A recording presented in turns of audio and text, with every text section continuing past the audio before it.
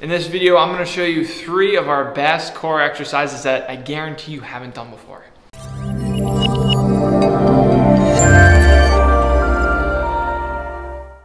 Hey there, it's Hunter here from Hybrid Fitness, and today I'm going to walk you through those 3 core exercises that we use here a lot. We love to do them at Hybrid Fitness, but you probably haven't done them before.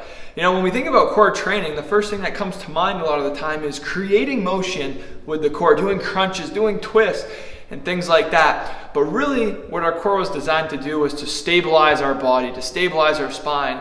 And what stabilizing means is resisting movement. So I'm going to give you some exercises today that will help you resist movement in that lower back, in the core. So here we go. Here's the first one. Now, what you're going to need for this exercise is either a band, or you can also do this with a cable machine with some resistance on the other end. And this is just called a banded anti-rotation.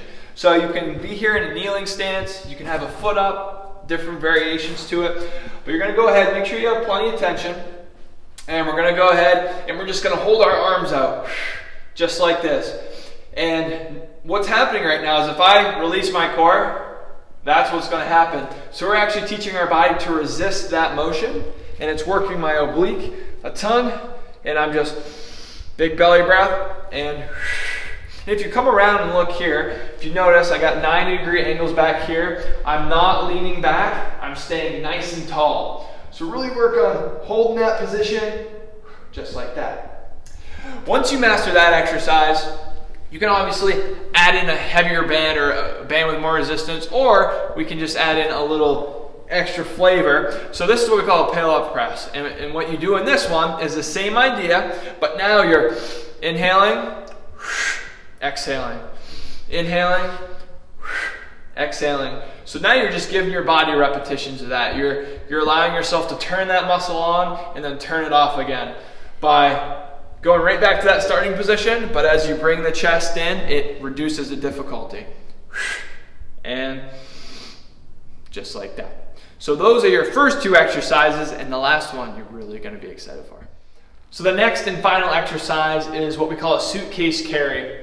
And this is a great exercise because you're not only going to work your core, you're going to work your grip strength, you're going to work your cardio a little bit. So here you go.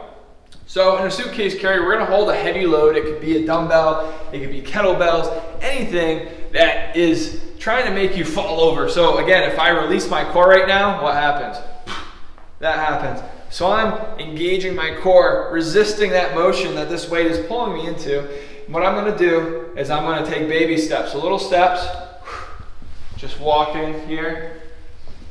And every time I do this, my body's trying to pull itself right over. So if I come back,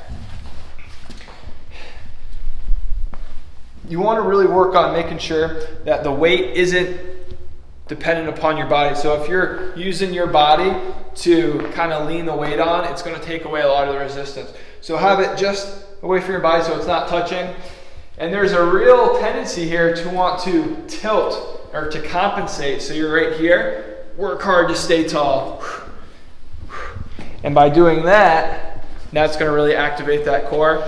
Now what I recommend doing is just doing like 10 to 20 yards down and back with one hand, and then switch down and back in the other. This works really well at the beginning of a workout for a warm-up. It works at the end really well as a finisher, or you can mix it in with squats, and that just makes like an awesome leg combination, keeps your heart rate up. So those are your 3 movements for your core that you can start incorporating. If you start incorporating those today, you're really going to see a difference in how your body feels.